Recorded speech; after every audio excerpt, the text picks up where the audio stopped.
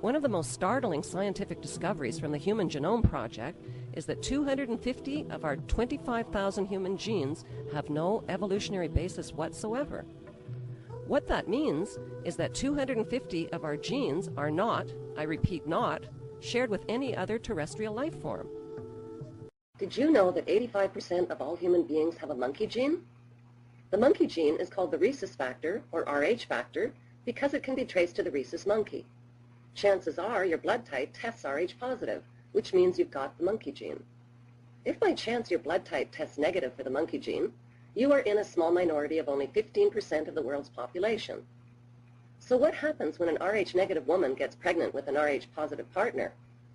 Her body rejects, attacks, and kills the fetus, unless, of course, there's medical intervention.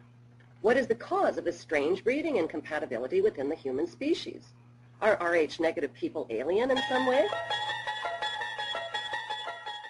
Studies were done to see if there's any difference between Rh negative people and Rh positive people. The results were shocking. Rh negative people commonly have a higher than average IQ, sensitive vision, a lower body temperature, increased sensitivity to heat and sunlight.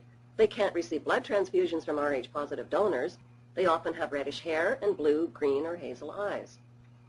Some even have an extra vertebrae or an extra rib. Since Rh negative blood hasn't followed the usual evolutionary path, it must have been introduced from some outside source. Two celebrated authors, Erich von Däniken and Zacharias Sitchin, have uncovered convincing evidence that the outside source was ancient astronauts who genetically engineered the human race. According to von Däniken, the proof lies in the breathtaking megaliths that were developed either by extraterrestrial visitors or by humans who had been taught the advanced scientific knowledge needed to build them. Such artifacts include Stonehenge, the head statues of Easter Island, and the Egyptian pyramids and obelisks. Why did so many ancient cultures with no way of communicating with each other worship these so-called gods and illustrate them in their artwork as astronauts with space vehicles?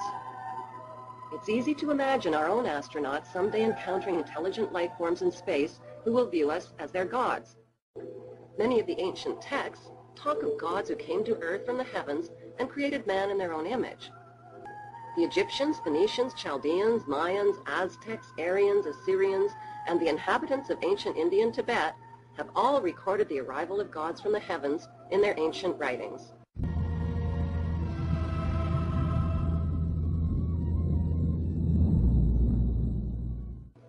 The best place to get answers about who these gods were is from the oldest known records written by the oldest known civilization, the Sumerians, whose culture dates back to 6000 BC. The Sumerians documented the arrival of gods from another world who brought with them advanced knowledge. They called these gods the Anunnaki, which means those who from heaven to earth came. In the 1800s, Sumerian clay tablets were found in present-day Iraq. The tablets clearly identify the name of the god who genetically engineered the human race. His name was Enki, and he's the same god that the Greeks called Poseidon. His symbol was two entwined serpents. The entwined serpents are the double helix of human DNA. This same symbol is used by today's medical profession. Why on earth would the Sumerians and other ancient civilizations make up the same lies about our human origins? The real question that needs answering is why the corporate religions of the world have hidden the truth from us. Zacharias Sitchin is convinced that ancient astronauts lived among the Sumerians. "We look like them," says Sitchin. "They made us through genetic engineering. They jumped the gun on evolution and made us look like them physically and to be like them emotionally." Sitchin goes one step further. He suggests that these gods are ancient astronauts interbred with the human females they created. The Bible's book of Genesis agrees. In Genesis 6, 1-4, it says, "And it came to pass when humans began to multiply on the face of the earth, and daughters were born unto them, the sons of God saw that the daughters of humans were beautiful, and they chose wives, and they had children with them." What planet, galaxy, universe, or dimension did these sons of God who seeded human life on Earth come from? They were 12 space-bound astronauts whose crippled ship crash-landed in the Atlantic Ocean off of Gibraltar. The astronauts found themselves cast back into the Stone Age with the daunting task of rebuilding their civilization and reinventing science.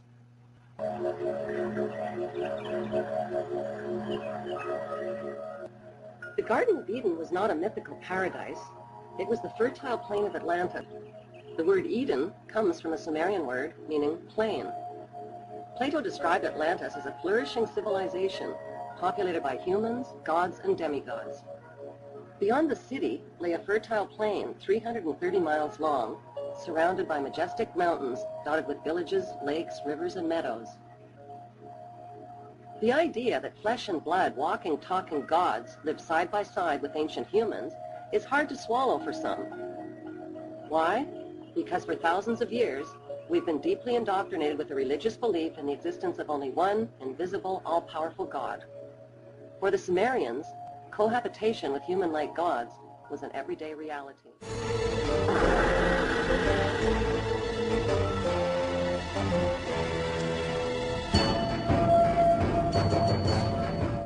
Greek mythology is really the disguised history of the ancient astronauts of Atlantis, who were described by the ancients as heavy, muscular, 8-foot-tall giants. They traveled at wondrous speeds and possessed immense weapons and supernatural powers. They loved, they sinned, they fought battles, and they had lifespans of thousands of years. According to the Vedas of ancient India, the gods were all members of one large, but not necessarily peaceful family. Rivalries between family members split up the gods into two warring factions, the young Olympian gods and the older generation of Titan gods. After a fierce 10-year battle, the Olympians, led by Zeus and Poseidon, overthrew the Titans. Zeus seized the throne of power, but his younger half-brother Poseidon challenged his authority. To end the conflict, Zeus and Poseidon drew lots and divided the world between them. Poseidon, the serpent god, would rule Atlantis and the Atlantic region. Zeus would rule Lemuria and the Pacific region. The story of how the gods created humans is found in the Atrahasis epic, written in the 18th century BC. The epic was written on clay tablets and describes the toil of the lower gods digging canals and rebuilding a new civilization. After 3,600 years of hard labor, they threw down their tools and rebelled. The Council of Higher Gods met and decided that a slave race would be genetically engineered to do the labor for them. Enki was the Sumerian equivalent of the Greek god Poseidon and conducted experiments with the most advanced species on Earth, apes and monkeys. The first hybrid slaves can be dated to around 200,000 BC. With further experimentation, the gods genetically engineered the Homo sapiens. For the past few decades, molecular biologists have been examining and mapping human DNA, which has 35,000 genes consisting of over 3 billion chemical bases. It turns out that 97% of our DNA is junk DNA with no known use or function. Failing any other explanation for this shocking revelation, scientists are now considering the notion that our genetic code was written by an extraterrestrial programmer who wrote two versions of our genetic code, a big code and a basic code. Our so-called junk DNA is a hidden and dormant upgrade of our basic code. It is a clever, self-organizing, auto-executing, auto-developing, and auto-correcting software. In other words, the DNA that scientists have been calling junk DNA is really divine DNA. The facts show that our genetic programmer purposely disabled the big code and left us to exist on only 3% of our DNA. Like a broken radio dial which is stuck on one station instead of roaming across thousands of stations and frequencies, humans are stuck on one station called 5-sense reality. There are about 250 unique human genes that are not found in any lower species. In fact, scientists have not been able to find any evolutionary basis for these genes. There are about 250 unique human genes that are not found in any lower species. In fact, scientists have not been able to find any evolutionary basis for these genes.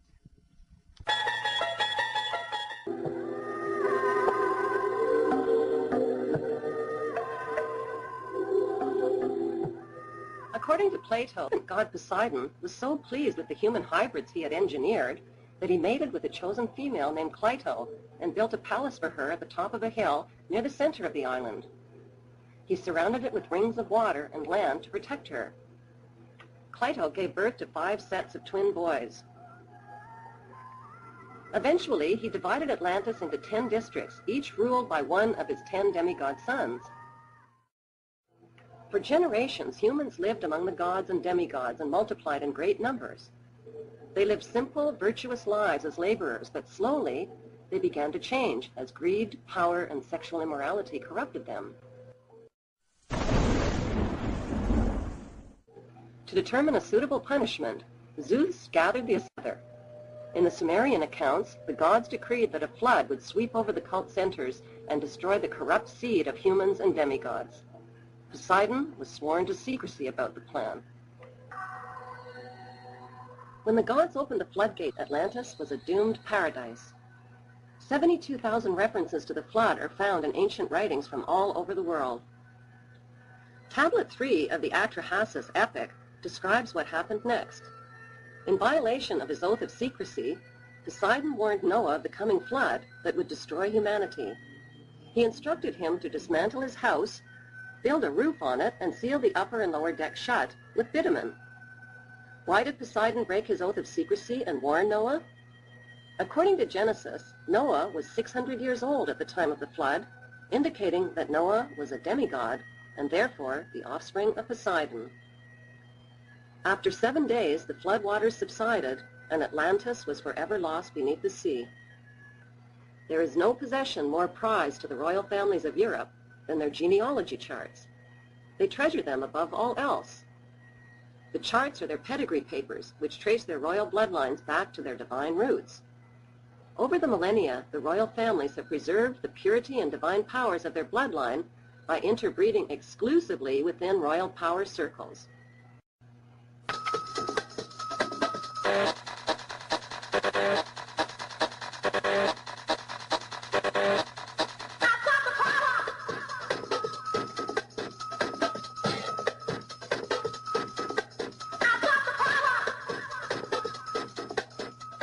Stories have been surfacing for years about the royal family of England and the United Kingdom.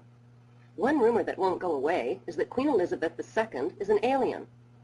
She is thought to have type Rh negative blood, which is believed to be the bloodline of the alien Anunnaki race. The March 18, 1985 issue of Time magazine confirmed that Prince Charles' blood type is, in fact, Rh negative.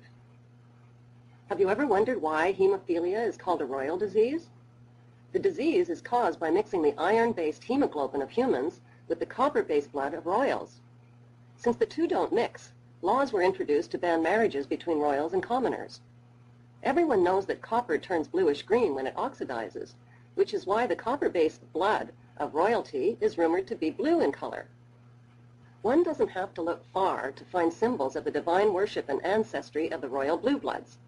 The British royal family's gold carriage features the giant-sized ancestral serpent god Poseidon riding on the back of it, adorned in gold and carrying a trident. It's no coincidence that the trident carried by the serpent god Poseidon is also carried by Satan.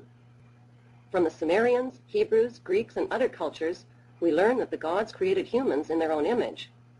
The Hebrew God of the Bible is called Elohim, which means more than one God. He says, "Let us make man in our image after our likeness." What exactly is the image of the gods?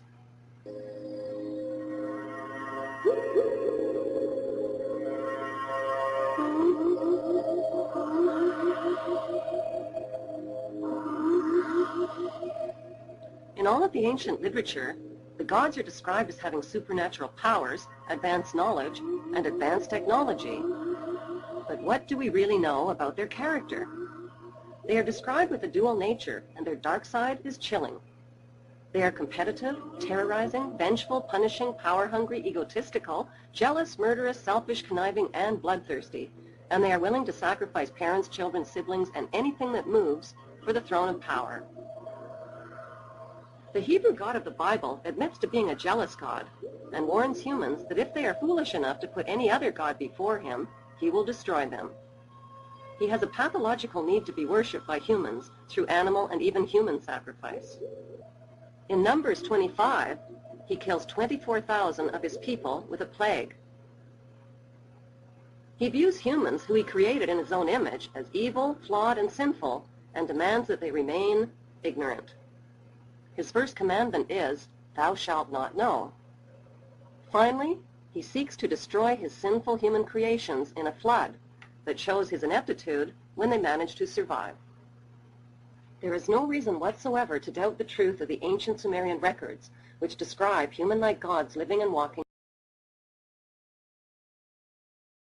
One of the most startling scientific discoveries from the Human Genome Project is that 250 of our 25,000 human genes have no evolutionary basis whatsoever. What that means is that 250 of our genes are not, I repeat not, shared with any other terrestrial life form. Did you know that 85% of all human beings have a monkey gene? The monkey gene is called the rhesus factor, or Rh factor, because it can be traced to the rhesus monkey. Chances are your blood type tests Rh positive, which means you've got the monkey gene. If by chance your blood type tests negative for the monkey gene, you are in a small minority of only 15% of the world's population. So what happens when an Rh negative woman gets pregnant with an Rh positive partner? Her body rejects, attacks, and kills the fetus, unless, of course, there's medical intervention. What is the cause of this strange breeding incompatibility within the human species? Are Rh negative people alien in some way? Studies were done to see if there's any difference between Rh negative people and Rh positive people. The results were shocking. Rh negative people commonly have a higher than average IQ, sensitive vision, a lower body temperature, increased sensitivity to heat and sunlight. They can't receive blood transfusions from Rh positive donors. They often have reddish hair and blue, green, or hazel eyes. Some even have an extra vertebrae or an illustrate them in their artwork as astronauts with space vehicles. It's easy to imagine our own astronauts someday encountering intelligent life forms in space who will view us as their gods. Many of the ancient texts talk of gods who came to earth from the heavens and created man in their own image. The Egyptians, Phoenicians, Chaldeans, Mayans, Aztecs, Aryans, Assyrians, and the inhabitants of ancient India and Tibet have all recorded the arrival of gods from the heavens in their ancient writings.